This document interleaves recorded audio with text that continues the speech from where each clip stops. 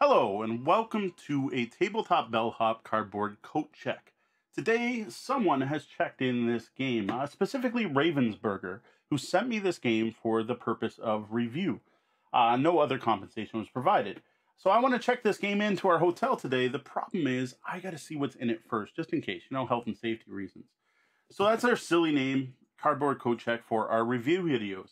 Our unboxing video, sorry. I want to take a look at what's in this box. So that's the question we're answering tonight. What's in the box for Jaws Ravensburger?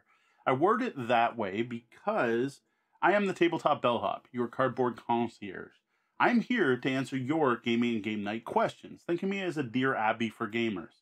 That's what we do at Tabletop Bellhop, is we answer your gaming questions. You can send questions to questions@tabletopbellhop.com or go to tabletopbellhop.com, our webpage, and where you can find answers to other people's questions. You can also ask questions there if you click on Ask the Bellhop. You can also find news, reviews, and other cool gaming stuff, including unboxing videos like these. So today we are going to open up Jaws, a game of strategy and suspense from Ravensburger. We're going to throw this one down here on the table. I'm going to tip the camera down a bit because you don't want to see me. You want to see what's in the game. We're going to take a look at what's inside. I like to do these live, so we are live right now on Twitch, twitch.tv/tabletopbellhop. If you dig the whole streaming thing, you can catch us Wednesday nights at 9:30 p.m. Eastern, where we record, 9 p.m. Eastern. Well, 9 p.m. Eastern, where we record the Tabletop Bellhop Gaming Podcast.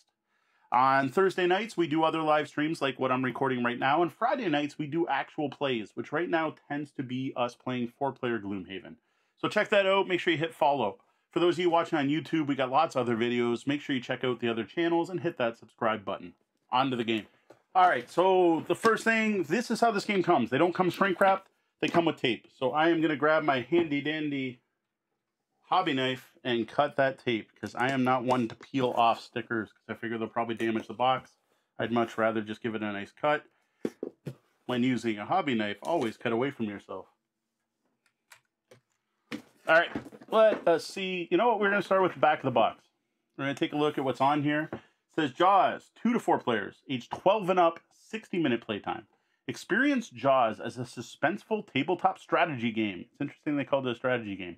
One player menaces the island of Amity as 3-ton great white, while the other players go on the hunt as Brody, Hooper, and Quint. 2 thrilling phases of gameplay capture the edge-of-your-seat excitement of the classic film. If you want to stay alive, then ante up. It tells you the 2. You're going to do Amity Island and then the Orca, which from what I understand isn't quite big enough. Let's take a look at what is in the box. So we have a nice looking instruction book here right on top. Fairly thin. Amity, I keep saying Amity. Amity Island welcomes you. Game overview. We already kind of covered that. There are 2 acts. It does say stop, watch the actual play video. Very cool. I love seeing that. Modern gamers, you have it so easy now. I personally still prefer to read rule books myself, but I know there are a lot of people out there that would prefer to watch it play video. So it's cool that Ravensburger is supporting that. Rule book, we have fairly dark color with dark text. That's all right. I prefer dark text to light text on a dark background. I see a nice picture of the island. It looks like lots of components. Looks like there's a bit of assembly required. Looks like you're putting meeple in boats. That's all it is. Let me get just a little bit closer. Lots of text. Wow. This looks a little heavier than the last few games I've taken a look at. There's a lot going on here and not a lot of art on this page. So this looks like it's going to be a heavier game. I should have looked up the weight on Board Game Geek before I got going.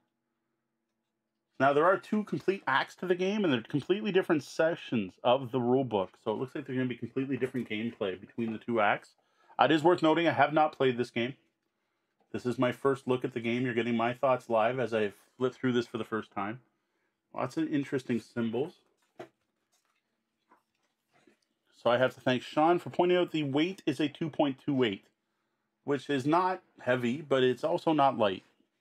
That'd be just a little under, say, Race for the Galaxy. Rulebook is 12 pages.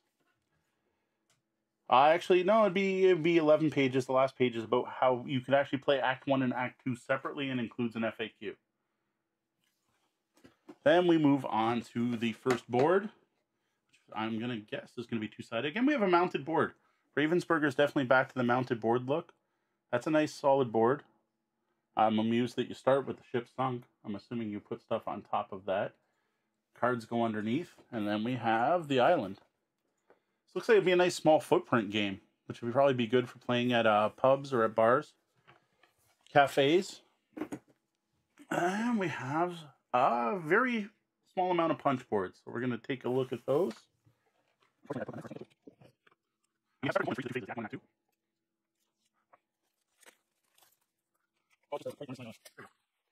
All right, standard thickness, a little bit thin, but not too bad. Punch board here. We have parts of the ship, and looks like damaged parts of the ship. So it looks like the ship's going to slowly sink. That's interesting. So the board is obviously the sunk ship, this is the fine ship, and this is the partially sunken parts of the ship. Then we have a bunch of, wow, these are tiny little counters for things that are going to be floating in the water, obviously. We have swimmers and such. And, well, of course, the shark tiles. These are two-sided. Looks like there's some, it looks like the shark does different things. Interesting.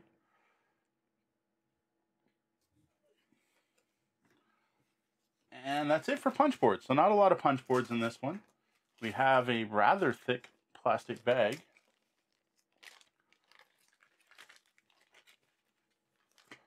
We have the shark tracker. I think we have some form of hidden movement here. How is this sealed shut? It's just stuck.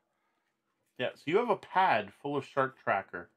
So this definitely looks like a game where you're one of the players at least is going to be moving hidden movement and recording how they move. So think of games like Letters from Whitechapel, or I'm drawing a blank on those style of games. There are lots of them.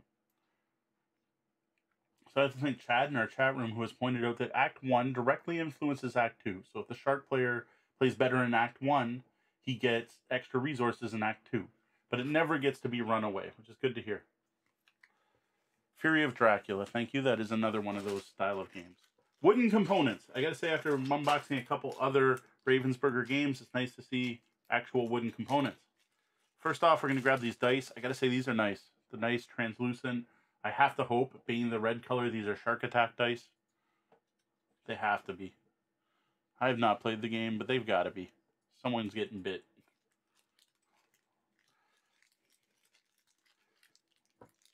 And we have, I can't tell what the, oh, clips.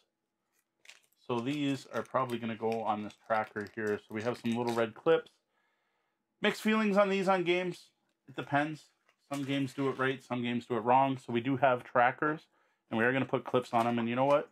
We're going to check it out and see how good or bad these are. Oh, those seem nice. Okay, so you have Hooper's card here. There's an Act 1, Act 2 size. Obviously, Act 1, you don't have anything to track.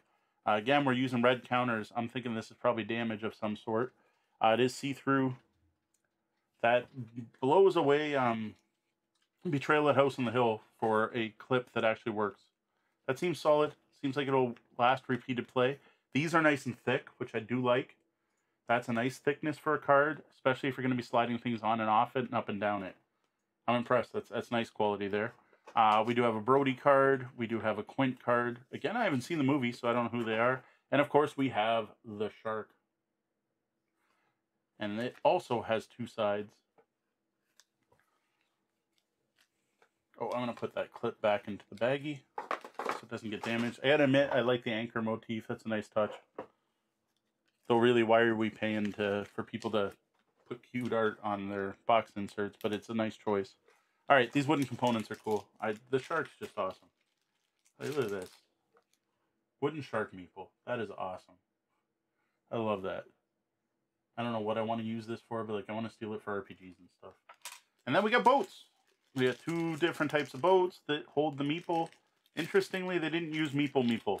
They're slightly taller. They're like meeple with extra legs. It's kind of a weird choice. I don't know why people don't just stick with the standard. And they fit in the boats. And not well. Well, they fit well. They just don't stay any particular way. So there's two boats, 3 meeple for the 3 characters.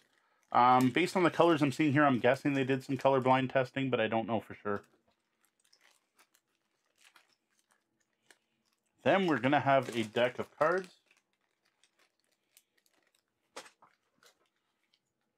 It's in a shrink wrap bag. That's a nice touch. So they're not going to be flopping around inside. Quality of the cards is decent. These are not overly thin cards. I like it. Alright, so we have crew gear. Hooper gear. So specific gear for the characters in crew gear. You've got a baseball bat. I'm thinking that's not a good thing to fight a shark with. Pistol, probably a little better. Machete, I don't know, that might be better than a pistol. Flares, rifles, and so on. Artwork's decent. It is drawn art, I think. If it's drawn, it's well drawn. Yeah, I'm pretty sure it's drawn art. Ammo. Let's see if we can get the camera to focus on that pretty good. We'll grab another random one. Got some chum. Throw that in the water. After the shark locks in their resurface token, you may play chum. The shark player must reveal one of the resurface tokens they did not choose. After using chum, discard it. Each of these has their own rules. Alright, more cards. We got shark ability cards. A bunch of shark ability cards. So a whole stack of these. We are looking at no artwork, just really quick ramming speed, making waves. It's kind of odd they didn't throw art on this. Something. Extra strength with some rules at the bottom. Text is a good size. I complain about font size all the time on our podcast. I can read this from here. I don't need to take my glasses off. That's nice. Bonus points for that. We have resurface cards. I have no clue, not knowing the game. Shows like they show up at different points around the boat. So I have to assume the shark's going to pop up somewhere and the players have to guess where. It's a rough guess. I don't actually know.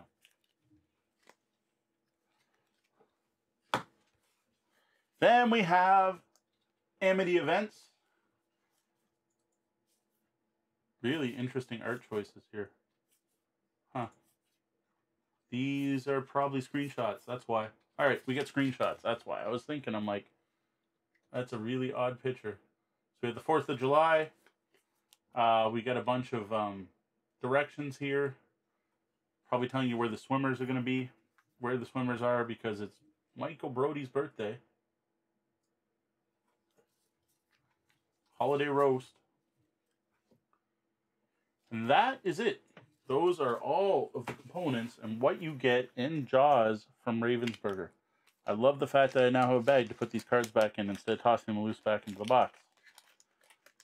Wooden components, bonus points. So far, out of 3 Ravensburger games I have opened tonight, this has the best component quality. Thicker cards, thicker cardboard, really nice score pad thing here. Well, not score pad, it's a tracking pad to track where the shark is, obviously. That's a good quality component right there. It's got a nice feel to it. I don't think I need the extra baggie. The punch boards aren't overly thin or thick. They're decent sized. Board's a nice, forgetting the term. It's driving me nuts. I can't remember the term of it. Wargaming term for, it's a mounted board. Thank you, Brain, for putting that in. Nice mounted board. Two-sided. Art looks nice and clear. Game looks decent. One versus many. Jaws. Hidden movement game. If you don't want to play Nuns on the Run, this may be the game for you. And tip things back up here. So, that was Jaws from Ravensburger. You got to see it at the same time I saw it. I'm curious about this one. This looks interesting. I have not played a lot of the versus many men. I have games. I've tried Fury of Dracula, tried Nuns on the Run. I haven't played the sci-fi one, whose name Spectre Ops. I have not played Spectre Ops. It's just not something I normally play, but it's not that I'm against them. So, looks interesting. You got 2 different phases, 2 different sections of the game. There is a way to play them separately or play them together. Sounds like phase 1 impacts phase 2. Sounds interesting. Looks like a solid game. So I do have to say Ravensburger did send this for review purposes. You will be able to see a review in the coming weeks. I don't know when I'm going to get to this one exactly. Might be this weekend. We'll see.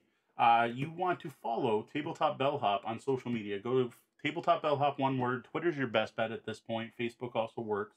And I send out notices for everything I do, and you'll be able to see when I review the game, you get to see my thoughts on it. I'm sure I'll be posting a video here on YouTube as well, and we'll live stream and talk about it on our podcast.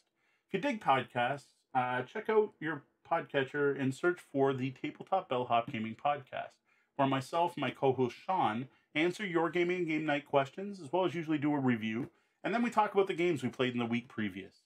Other things that we put out that you may want to check out is our YouTube channel at youtube.com/tabletopbellhop, where we put out videos like this unboxing video, as well as actual plays and segments from our live podcast recording.